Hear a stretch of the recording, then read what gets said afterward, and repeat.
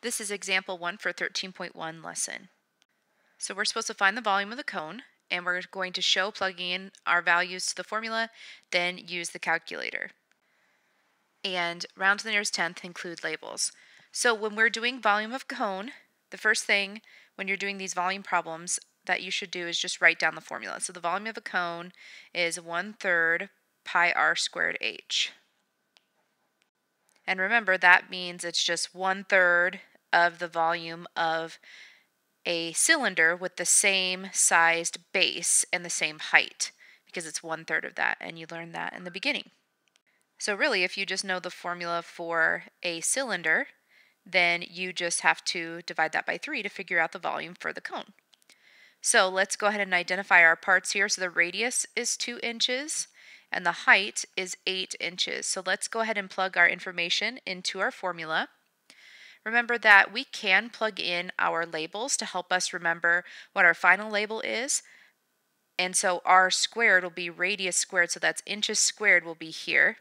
And then if we multiply that by another inches label, that'll be inches cubed because the height is 8 inches. So 2 inches squared would be 4 inches squared, and then times another 8 inches would be 32 inches cubed. So I'll show you that here. So we're just going to plug it in. 1/3 times pi, and then I'm going to put this in parentheses, 2 squared times 8. And then we can get to our exact answer with pi if we just multiply it here. So I'm just going to keep 1/3 pi, and then 2 squared following order of operations is 4 times 8. And then I can do 8 times 4 is 32. So it's 1/3 pi times 32. And then our exact answer in terms of pi, which I talked about in last week's lessons, is we can just go ahead, since it's multiplication, we can do it in any order that we want. So I can do 1/3 times 32. Since that'll be a repeating decimal, I'm just going to leave it as a fraction there. So 32/3 pi. That's our exact answer in terms of pi, and that'll be inches cubed. But remember, we're not really interested in that. We want to figure out to the nearest tenth. So you can plug in your answer up here in the calculator, 1/3 times pi times 4 times 8. Or if you do it here, I would just put this in parentheses, 32 divided by 3, and then hit enter, actually, so you don't have to use parentheses, and then just do times pi. And remember, to get pi on the calculator is just second, and then the arrow up button. Or if you're in Google, you can just type in pi, pi.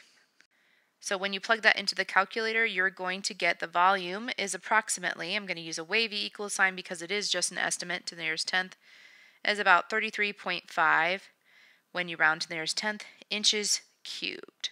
So make sure you include that label. So that was using actual pi, but if you use the estimate of 3.14, I just want to show you what the difference in the answer is.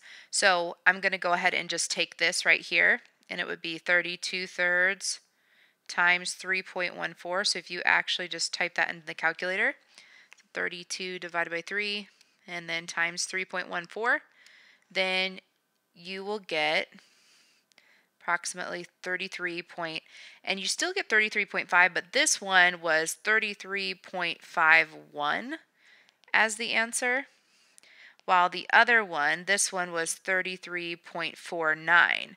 So that's what was in the calculator, and it rounded up to the 33.5. But this one, the actual answer really was 33.51 and other stuff. So the answers are different. They're close enough that when you round it to the nearest tenth that you get the same answer. But I do want you to know that if you don't use actual pi, your answer is going to be a little off. But here it is acceptable for you to use 3.14 as pi. For part B, we're going to do the exact same thing. So let's identify our parts. We can see that this is labeled as the full length across, so that's actually the diameter is 8 feet. So to find the radius, it's half of the diameter, so the radius is 4 feet. So make sure you're not using 8 in your formula, otherwise you didn't think about that. And then your height here is 9 feet. So then in our formula, we're going to do V is equal to 1/3 pi times our radius squared, so 4 squared. This time I'm not going to put in parentheses. And times our height of 9. All right, now if we keep simplifying here, order of operations, we're going to do 4 squared first. And again, you can just type this into your calculator. That's fine. So if you want to use 3.14 as pi as well, then just type in this all into your calculator. Just be careful with the 1/3. I would put that in parentheses. Type that all in and you'll get your answer. But what you'll do later is you'll be wanting answers like this, which is called leaving in terms of pi. So it's good to get into the habit of just doing it like I'm going to show you here, and then it also helps you with order of operations. So order of operations, we're going to do 4 squared first, which is 16, then times 9. Now, one thing I'm going to do is I'm going to multiply all the numbers, 1/3 pi, 1/3, 16, and 9, and then put pi at the end to leave it in terms of pi. And what I can do actually is do this first. Since it's all multiplication, I can do it in any order that I like.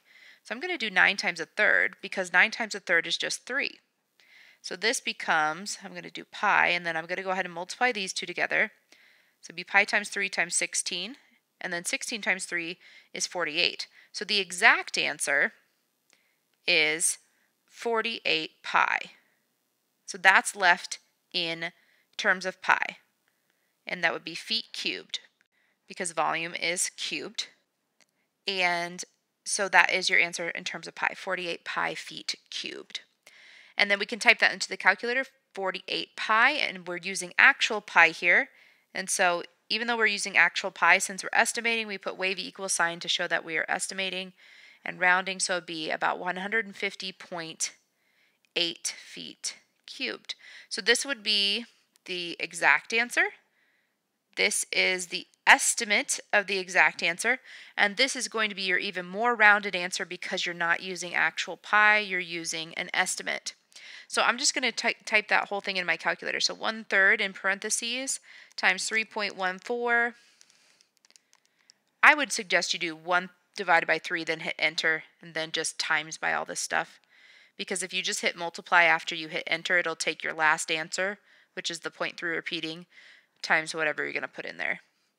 So 1/3 and then times 3.14 times 4 squared times, and you can write 16 instead of 4 squared if you want, times 9. And for this one, you actually get a different answer. You get 150.72, but we're supposed to round to the nearest tenth.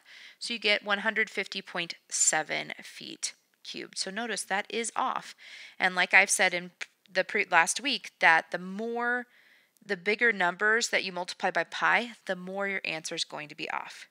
So either of these will be acceptable. I just encourage you when you're showing your work to show whether you're using 3.14 or you're using actual pi, so I know which one to expect. And that's it for example 1.